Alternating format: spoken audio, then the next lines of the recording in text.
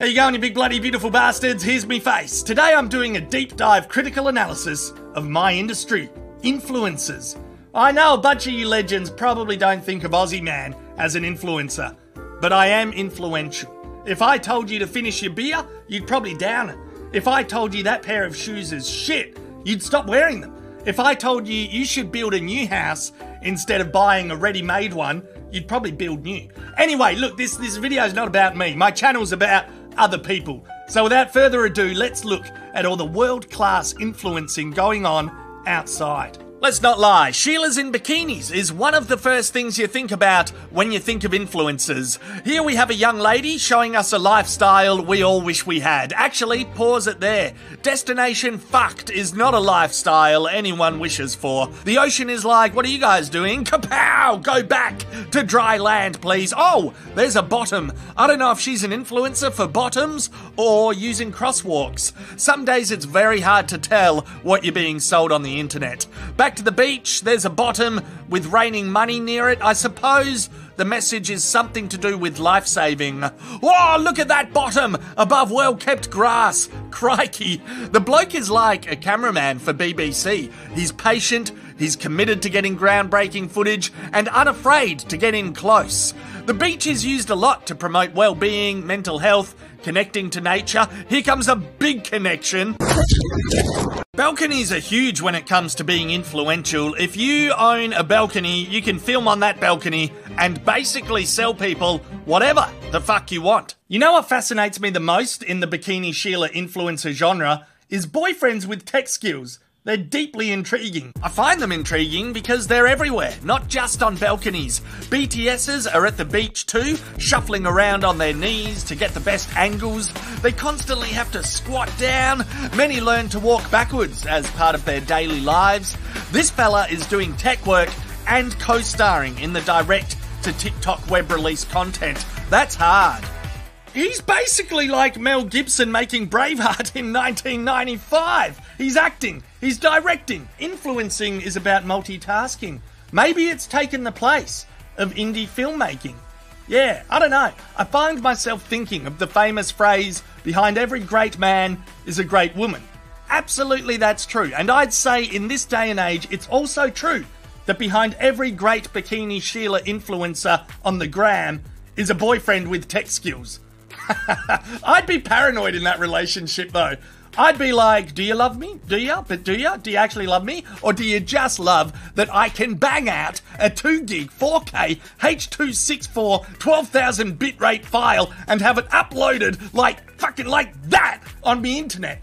Nah, yeah, nah. Working together is great. Don't listen to me, okay? If you're a little couple that works together, that's great. My wife is like, you go do your shit alone. Some of us have real jobs, which, yeah, it's fair enough. It's a good roast. But influencing is hard alone. This Sheila in the snow is an example of that. Not only is she performing in real-life inclement weather, she's also doing admin work on her phone, emailing, and packing away all the gear. Influencing is hard.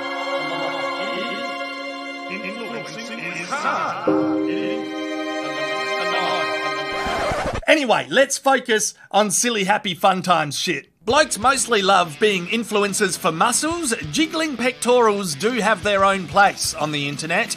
They love the beach and dancing in packs as much as Sheilas do.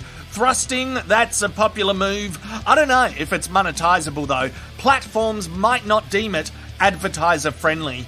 Is this a sponsorship for a chips brand or crisps or whatever you call them? That is not a responsible way to consume your tucker. It's bloody wasteful. An influencer for mermen. Wow. This is what we call targeting a niche market. It can be better than spreading yourself too thin and making broad content. He looks dehydrated. I don't think he's selling it to me. Showering, personal hygiene, that's a great positive message to be putting out into the world. Holy shit! He is summoning a kraken or some form of sea beast. I'd be giving these guys a bit more space if I was an unaffiliated beachgoer. I like that he has a girlfriend with tech skills. That's exciting. Smashing stereotypes. There's another GTS and content about muscles. Muscles between palm trees. Know your niche, everyone. Know your niche and deliver the goods. I feel bad for animals always getting sucked into our bullshit.